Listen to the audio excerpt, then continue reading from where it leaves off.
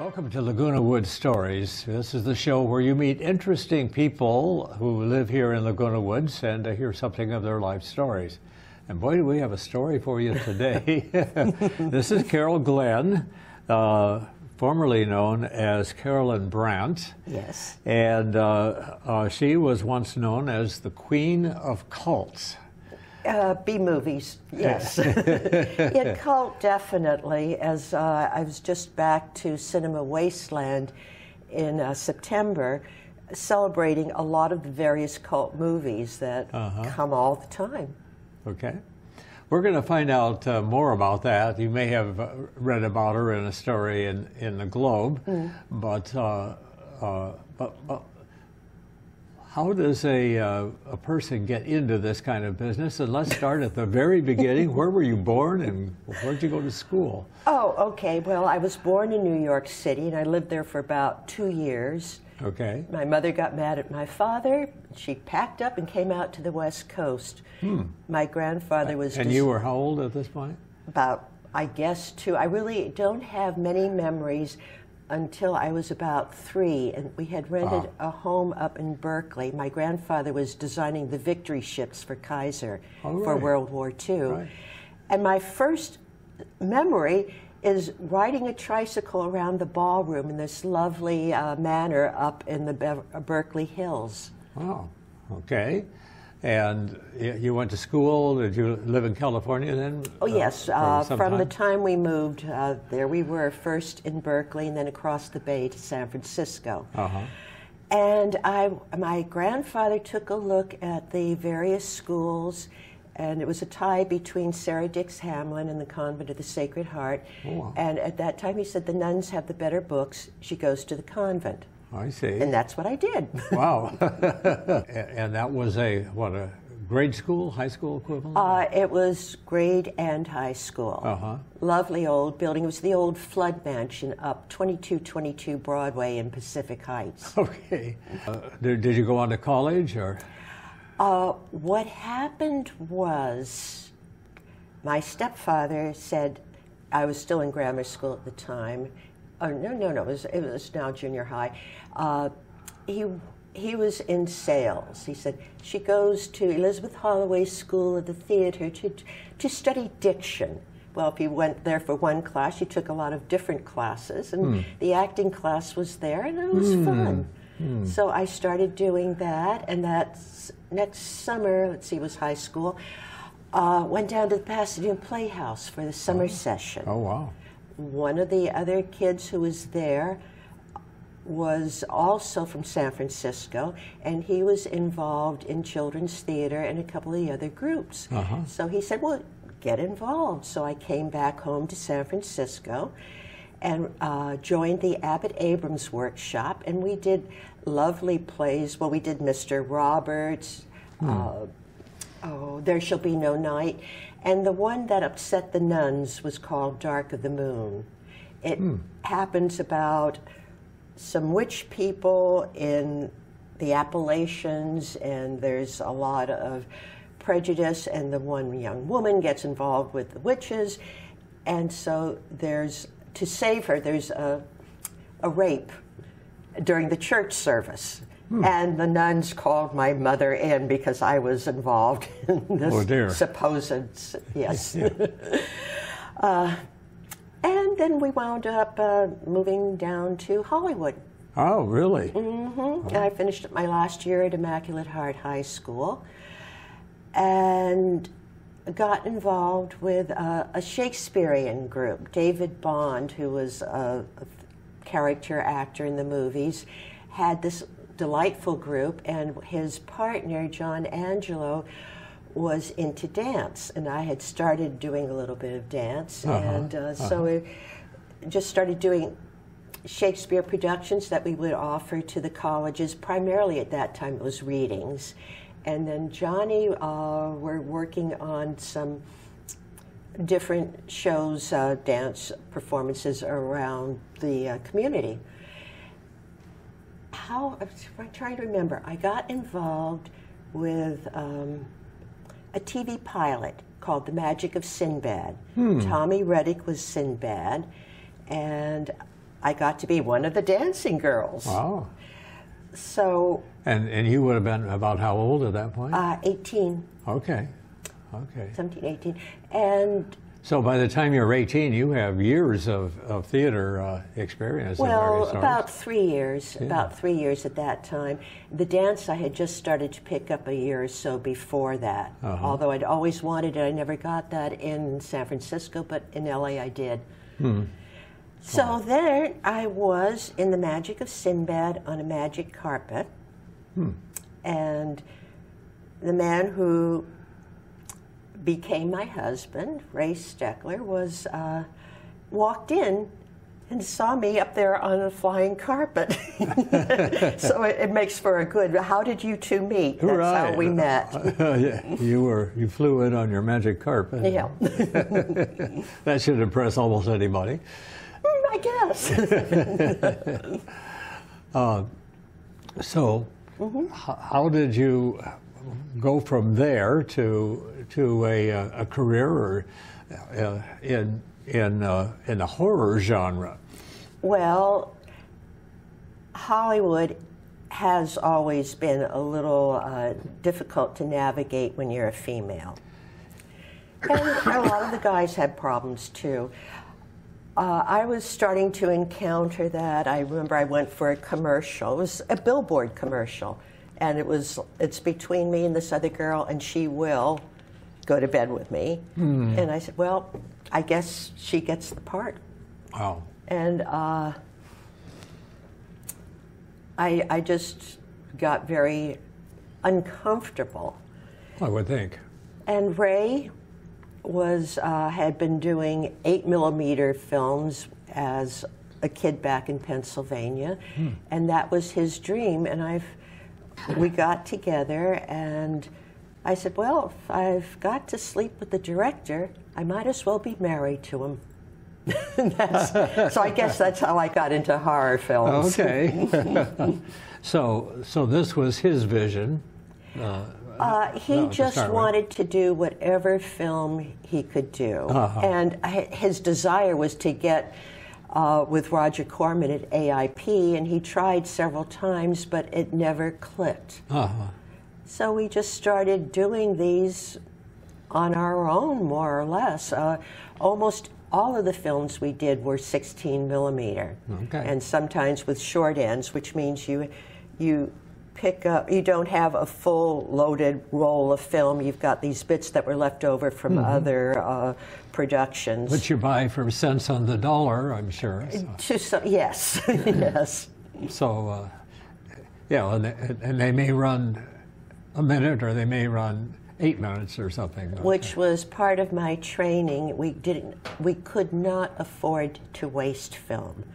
I would get chastised if we had to do a second take. Oh, really? And unfortunately, one of the films that we did, The Thrill Killers, they're chasing me, and the first time they're chasing me, I escaped because I ran faster than one guy. And we had to go back and reshoot it. Or you'd have to rewrite it. Well, it wouldn't have worked as well if I had gotten away. No, probably not. You brought some pictures of your years in the horror film genre. So, what are we looking at here? Well, that is a banner that Aaron Obashan from Webster University put together for me when I went back to Cinema Wasteland. Aaron was asked to do a lot of the narration on the 10-disc set that Severn Productions put out just this last year. All of the assorted films that we had done, and some that I wasn't in latter years. But that's why that's it. And we have Thrill Killers, and Creatures is the big famous one. That's the one we actually had a little bit of a budget for. Blood Shack, or the Troopers, up there in the corner, and down below is a scene from B-Movie, and that's from Rat Finka Boo Boo, and that's from Thrill Killers. And the legs over there, well, that's the classic shot of me from Creatures, that I believe Vilmo Sigmund shot that particular still. We were very lucky in those days. We had Vilmos Sigmund and Laszlo Kovacs had just come over from Hungary. Both of them have gone on to win Academy Awards for their camera work. Wow. And they always said that Ray was a cameraman's cameraman. Oh. He showed them things to do, like shooting flares, shooting into the sun, that they had not had experience with. And I remember he put Willie on skates and shoved him out onto the ice rink when they were shooting Wild Guitar, and he had him do the full circle shot around the young lovers on the ice, which was kind of a steal from On the Beach. Mm-hmm. So by that means you got really high level camera. Oh, yes. Much more than you would expect to have on a B movie, right? Absolutely. Well, on Creatures, the actual DP was Joe Michelli, who wrote the American Cinematographer's Manual. So that was really? top rated. And then you had, we called him Billy at that time because when they first came over from Hungary, Billy and Leslie were trying to integrate into America. And so we had Billy on camera and Leslie as his backup. Wow.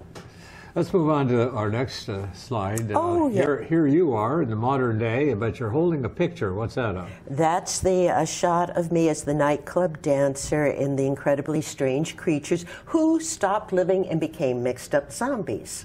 Oh. And that's the picture that sold out most at Cinema Wasteland. It's the classic shot everybody seems to go to. And as I said, I believe, as I remember, that Vilmos was the one who took that particular shot. Okay, next. Next. Oh, what fun. This was, The Lemon Grove Kids was a series that was a takeoff on the old Bowery Boys. Oh, yes. Because Ray at that time looked very much like Hunt's Hall. So we had all of our kids were the Lemon Grove Kids. We were then living on Lemon Grove Avenue, which is where the name came from. And that particular shot is with Kogar, the gorilla. Okay, what do we have next? Oh, this is the famous one from last original B movie. I'm Carrie Erskine, this sinister character who's stolen stuff from the guy, the MacGuffin. And I made that outfit. I found the fabric, and I thought, oh, this will be fun. It'll be kind of interesting. So not only were you acting, but you were... I did the makeup, I did the costuming. I would, in that particular one, I remember I was keeping the script. So when I'm sitting there at the table, I have the script in a drawer, and as we're doing it, we're finished, I pull open the drawer and I make my notations. Right. Because we were making these things low budget, no money. So we both worked for NABET and would do work on commercial productions for Laurie. I was lucky I was doing costuming and makeup and script supervision. Wow. And somehow these got distributed and sort you made a living at it. Eventually, no, we rarely. Ray would go to these Friday night or Saturday night Monster Fest, and sometimes, as with Creatures, there were creatures that would break into the theater and stomp around, and they had these masks that had been made that the guys would wear. I heard about that. I stayed home with the girls. So it was, to go back to the gorilla, it was guerrilla filmmaking. Oh, yes, you could say that. Definitely. Okay, let's go to the next one. Oh, there we are. Here you are in different views. Yes, that's, and I think Ray had done those stills. I know the one is, the middle one is from Blood Shack, and the end one was from Last Original B Movie. And I get confused sometimes because he would change he would recut the film and change the title. So many of our films are floating around under different names. Some of them have been done in Spanish, and I've got a couple of those copies of the posters at home. Are some of these on YouTube? Good question. I know the Q&A that I did from Cinema Wasteland is on YouTube. And that can give you a little more additional information as to how we did all this crazy stuff. The name Carolyn Brandt, where did that come from? That was my grandfather's mother's name. Oh, I see. Carolina Brandt. And we went to that because I was born Carol Glenn.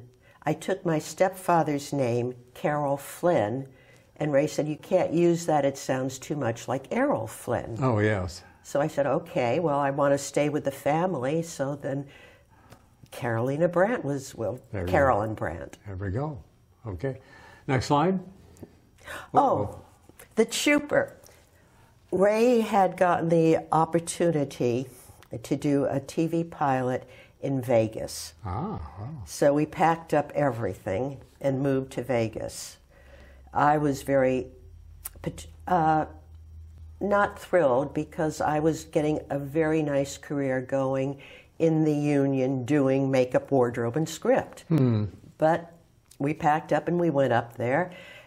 And then we shot Blood Shack out in Pahrump when there was really nothing in Pahrump, except, as Ron says in the movie, acres and acres of nothing, just dust and wind. If you're looking for nothing, that's the place. Right? It was at that time, but that was back in 1970 when we shot that.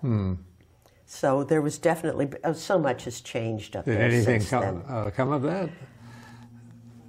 Not really. It was about as low budget as you can get. Yeah. Although now, with Severin having put out this 10-disc set, they recaptured a lot of this. They found one of the backers who had passed away had a bunch of the stuff sitting in his garage, and his daughter said, "Oh, come take it." Negative, that sort of thing? Yeah, the negatives, some of the full movies. Yeah, it would have been the negatives. And so Severin Productions got all that together. So it may have, a new life. Huh? Yeah.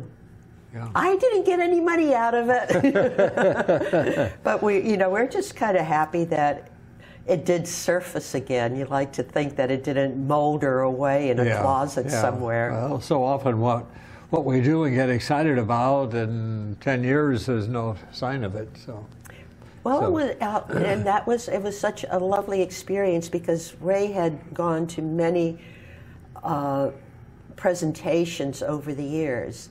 Only once did he ask me to go, and that was showing up in Sacramento, and I think that was Rat Finka Boo Boo, and it was fun. I got to feel like a movie star. Yeah, what fun. Okay, what's next? Oh, Thrill Killers. That was probably the best simple dramatic show. And there's Gary Kent over there in the corner. Gary Kent was a very well-known stuntman who is still alive. He's in Texas now. But they did a movie about Gary called Danger God. And that movie was the background for Once Upon a Time in Hollywood, the movie that DiCaprio made. Really? Wow. So, your career was not all in Hollywood, but you was a significant part of it was. So you made a lot of contacts there, and a few. Yeah. Most of the films that we did were in Hollywood. We did Blood Shack and the Las Vegas Strangler meets the Skid Row Slasher. Those are the ones that I was involved with, and those were in Vegas. But by that time, our careers were going in different directions and things were changing. I wound up going back to, I took one university class, which you'd asked me about, at LACC when I was pregnant with my older daughter. I decided I would never get anywhere in a normal job without a college degree. So I went to UNLV, and it was It was a good time for me. I did the 4 years in 2.5 because I couldn't afford to take 4 years of my life to try to get the degree. So I plowed through and grabbed every scholarship I could lay my hands on. Wow. I was very lucky. Well, I love learning. And it was just the perfect, and I was ready for it. Yeah, it was just perfect timing. So I got through and got out there and went out of showbiz into financial consulting. I worked with Prudential Beige. Really? We did muni bonds for the state of Nevada and all of the various cities. Wow. Yeah. So I really, I went legit. Yeah. So your college years were made easier for you by the fact that I guess that all your filmmaking years you learned to live on nothing. Yeah. And that's a great skill to have when you're going to college on nothing. Yes. But it must have been quite a change in your life to work in the financial area where presumably they paid you a regular yes, I got it. For the first time in my life, I think I got a real salary. Wow. Yes. Oh, this is what it's like to work. And I went over and started volunteering for United Blood Services as a volunteer coordinator because I'd coordinated everything on these movies for years. Sure. And before I knew it, I was on the payroll, and then they said, oh, we'd like you to be the executive director. There's a problem down in Texas. And off I went. Wow. I really enjoyed Texas. What they say about Texas friendly. And I would drive sometimes a couple of hours to get to one of our outlying centers. And it'd be beautiful, just miles and miles of bluebells. Lady Bird Johnson had pushed for the flowers to be all over, and it worked beautifully. So you've had a very varied career.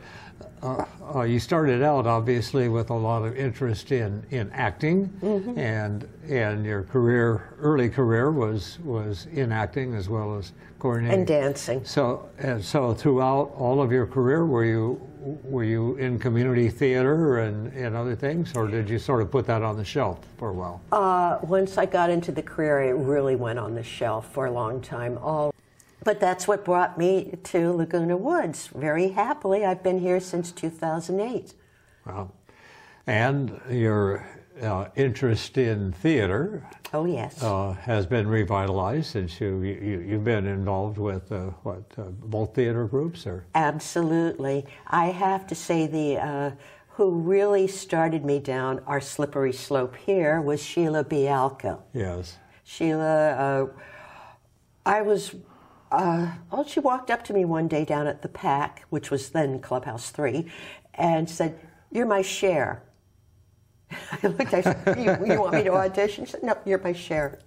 So it was one of our Magic Jukebox, that's what we were doing. And Tony Barr and I were Sonny and Cher. Oh. And that was so much fun. We lip-synced to Sonny and Cher. We had the wardrobe. I remember the first time we had done it up at Clubhouse 5, we walked out onto the stage, the music is playing, and people are applauding, and I said, "This is what it's like to be a star." But you'd already been a star, but in front of the movie camera, you don't get... You don't know. Nobody tells you. Feedback. That's why I love going to Cinema Wasteland. All of a sudden they're saying, "Oh, you are." But this was my first experience, thanks to Sheila, was walking on Clubhouse 5 and people applauding before I did anything. Wow. And then it was lip syncing. I was going to say, hopefully they applauded afterward, too. Yeah, they did. That's a good sign. Yeah. So what are some of the things you have done here besides being Cher? Oh, well, I've been very blessed to be in a number of shows. I was Laura in the stage production of Laura.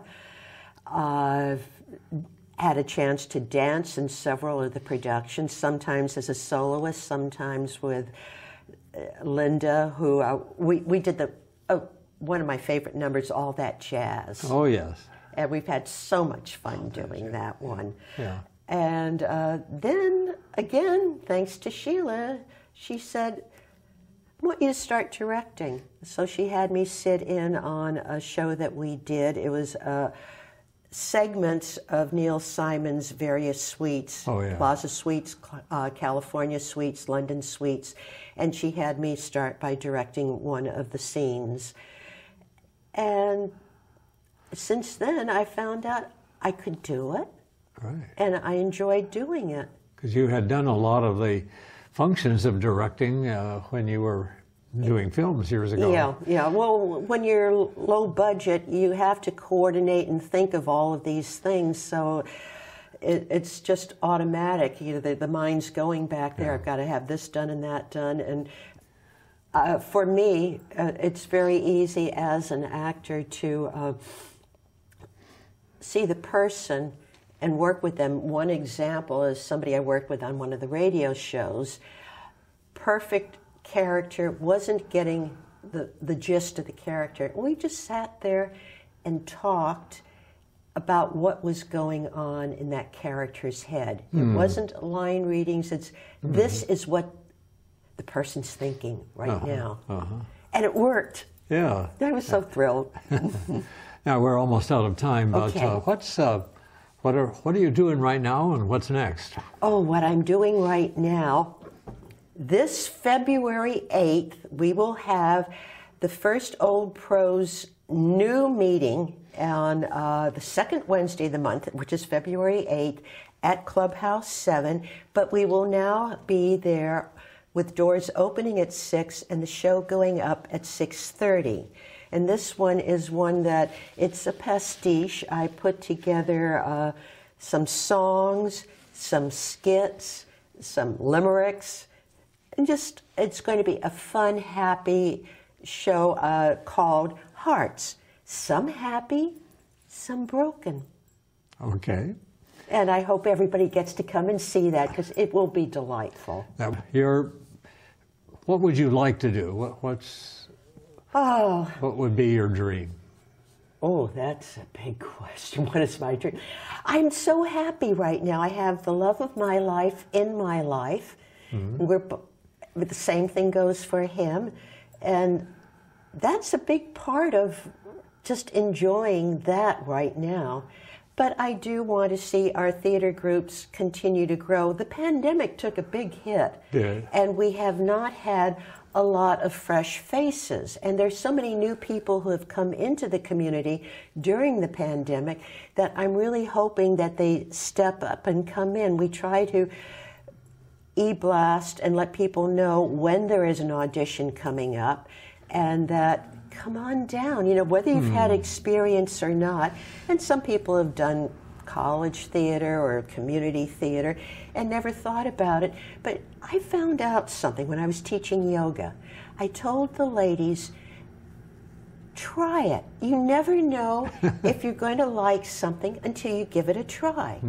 You will either find out that you absolutely love it and you have something brand new. And if you don't like it, fine, you cross it off your list and go on to the next Haven't thing. lost much. And you'll find what you really want to do by doing that. Carol Glenn, such an interesting life, so many different aspects, and such a vivacious person on screen and on stage and on television, as it turns out. So thank you for sharing with us today. Oh, my pleasure, Tom. Thank you for asking me.